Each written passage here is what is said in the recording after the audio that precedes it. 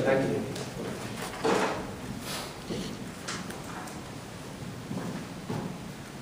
Ready?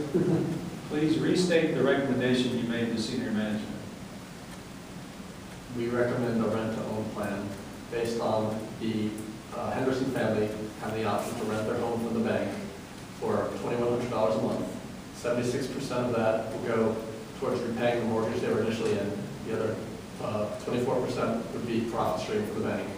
And then the Henderson family would be able to re-enter into their original mortgage at any point in the next 51 years. Should they choose to just rent, after 51 years, they would own their home again. Other than the Henderson family and our bank, who is negatively affected by the Henderson mortgage should it go into default?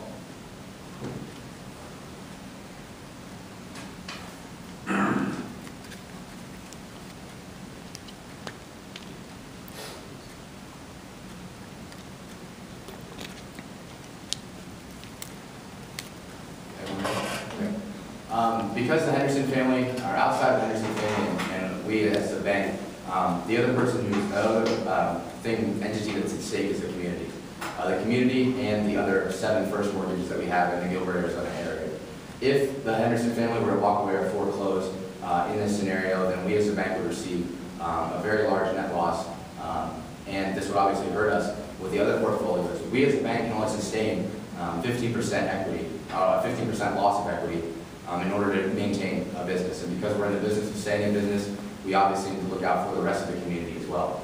Now, if the Henderson family home were to foreclose and sell at a lower value, it would ruin or essentially decrease the value of the housing market in the Gilbert, Arizona area as a whole. And this wouldn't be good for the community because prices would go down for the homes and the values would as well. If we decide to let the Henderson family negotiate down their payment, would this violate our duty to shareholders?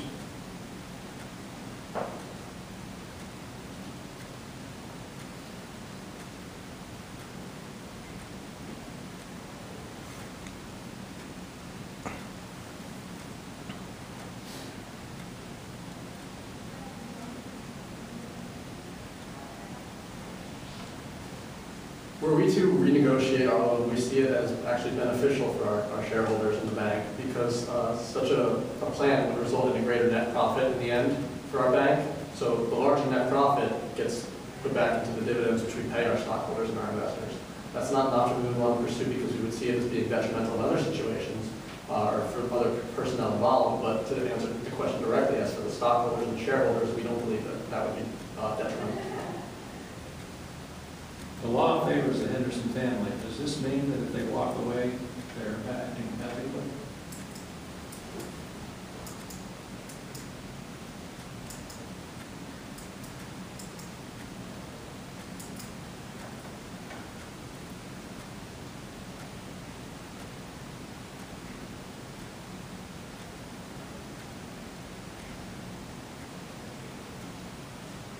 Although it would be legal for the Henderson family to walk away under the Arizona anti-deficiency law, we believe that it would be unethical if they did walk away from their home because they have an obligation to fulfill their contract. Their side of the bargain says that they need to pay $3,000 per month towards their mortgage. If they were unable to do this and did walk away, we as a bank see that it would be ethical on their part, but obviously that's why we're willing to negotiate a different option.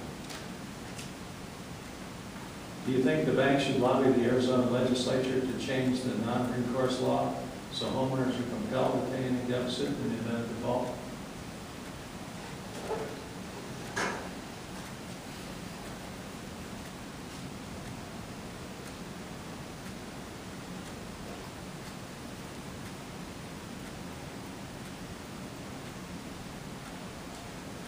We believe that the bank absolutely should have allowed to have that law removed. It is a detriment to the banking community to have a law like this. We see it as definitely beneficial to clients who are put in a position such as the Henderson family, and it's a viable legal option for them, but it's terrible for the bank. However, should such a law be removed by the Arizona legislature, that doesn't mean we as a bank would want to use that to stiff-arm our clients and refuse to negotiate with them. We see the best course of action would be to lobby the legislature for the removal or alteration of that law, but then to still work with a compromising mindset that should our client be unable to pay, it's better for the bank to still to negotiate with them than to just foreclose them. Is it unfair to hold the Henderson family to personal norms of promise keeping, while some businesses use strategic default on their own debts as a financial and legal option?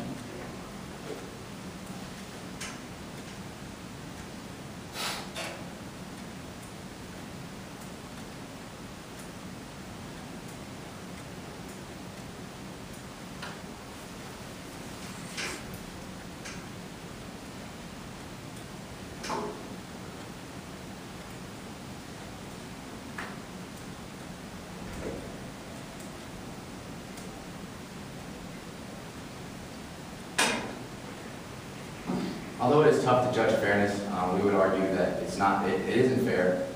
The fact that businesses are able to get away with strategic defaulting, whereas the Henderson family would essentially lose all their payments to date if they were to walk away from the payments on their home. However, we still do believe that they have a strong obligation to fulfill their contract on the mortgage that they did agree to sign. Although unforeseen circumstances did come into play, we believe that's where the bank comes in. Because Mr. Henderson did have to receive a large decrease in his net income. That's where we believe the bank comes in ethically and has an obligation to help their client. But once again, answering your question, we believe it's unfair that they're held to different standards and that businesses are able to get away with strategic default. Thank you. Thank you. Thank you all very much.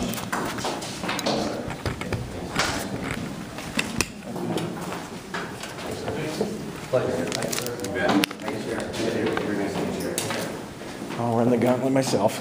Thank you very much. Thank you. Thanks a lot. Thank you. Sure.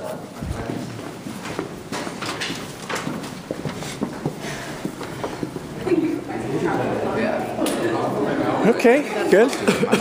You did all right. You did good. Okay. The only thing, we must have one of the questions. Which one? It was something we had talked about beforehand, and then as I